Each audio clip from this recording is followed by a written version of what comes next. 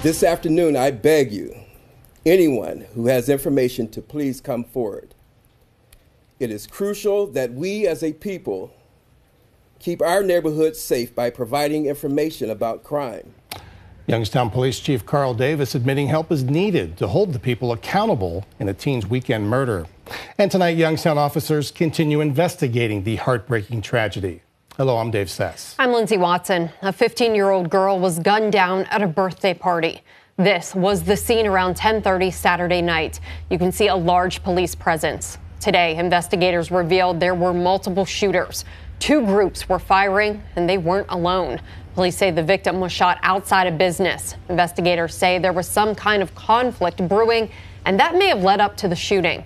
Detectives are asking people to come forward with information. With hundreds of people there had to be people who actually watched it happen, watched it unfold, and know the parties involved. It's not snitching if you come forward to tell the police what occurred last night. A 15-year-old lost her life, and she was completely innocent. So telling the police what occurred is doing the right thing, is being a good person, being a good human being. And detectives want to talk to anyone who saw something. They're also working to gather surveillance video from nearby businesses and homes, and say they do have suspects. You got to take into effect who's killing our kids. It's our kids killing our kids. Community reaction tonight to the young girl's murder and increased violence. Youngstown City Council members, the mayor and police chief spoke out today about this shooting. Officials at the victim's school also expressed their grief. First News reporter Abigail Cloutier joins us live from YPD with the emotional aftermath. The Youngstown community is struggling tonight after a shooting Saturday night at a birthday party took a 15-year-old girl's life. Amya Monserrat was identified as the victim this afternoon. It's the city's fourth homicide this year, all of which have taken the lives of young people in this community. Youngstown Councilwoman Anita Davis breaking down in tears as she called the city and community to action this afternoon. We can't just sit back here and just throw our hands up in the air and say there's nothing we can do about this.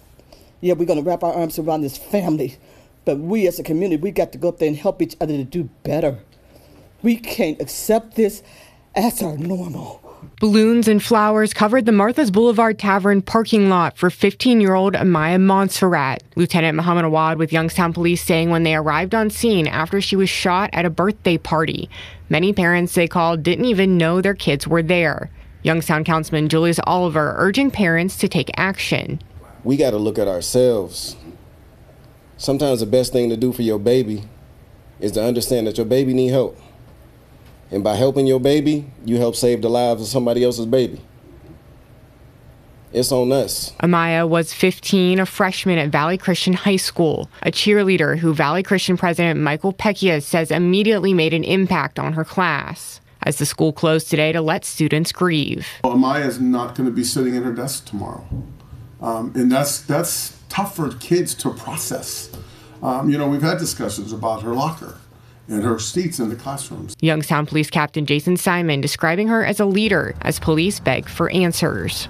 And if the community wants to remember her as a leader at her young age, I think the community needs to do the right thing, step up and lead, and speak to the investigators. Youngstown Police saying there were dozens of witnesses in that parking lot that night that they need to come forward so that they can make an arrest in this case. Live in Youngstown, Abigail Cloutier, WKBN 27 First News.